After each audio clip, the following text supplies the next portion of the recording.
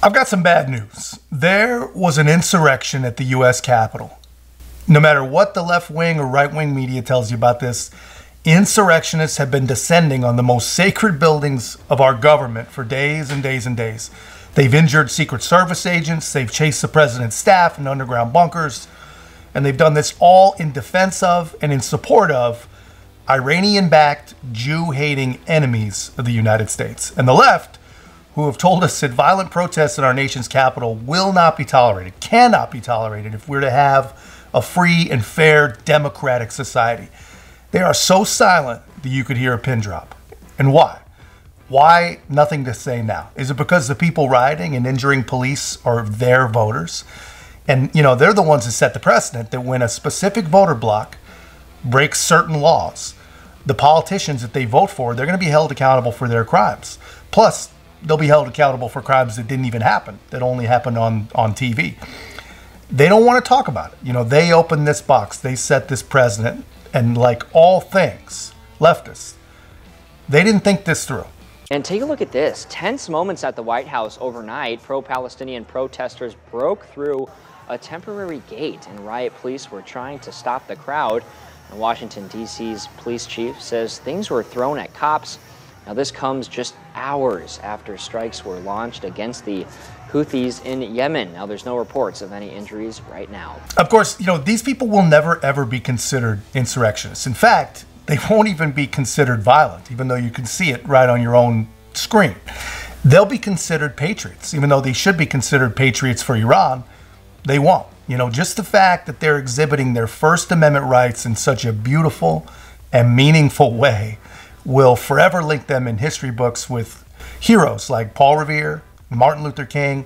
I mean, just take a look at these two different videos of Kamala Harris and tell me in the comments which treatment these supporters of Middle Eastern terrorists will get from our most powerful and influential leaders.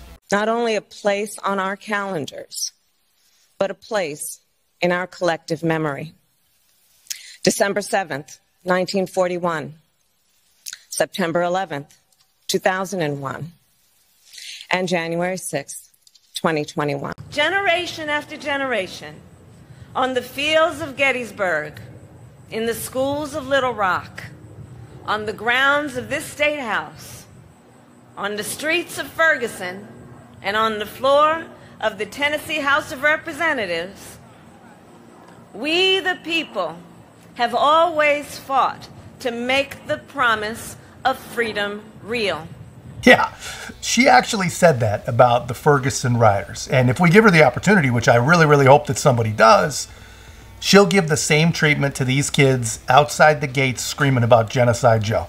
The guy who she literally tried to tell them was a racist segregationist, afraid that his own kids were going to grow up in a racial jungle, I think he put it. But they didn't listen. And this is where we're at, man. Just ask yourself, if this was the kind of mob that made it into the Capitol on January 6th, what do you think would have actually happened to the artwork hanging in the rotunda? I mean, do you think that they would have stayed behind the velvet ropes? Obviously, you know the answer to that, but this is where we're at. You know, we live in a time where people who have never had a parking ticket in their entire lives rot in prison for entering a sacred building that many of them were led into. And that's a totally different video, totally different topic, but that's where we're at.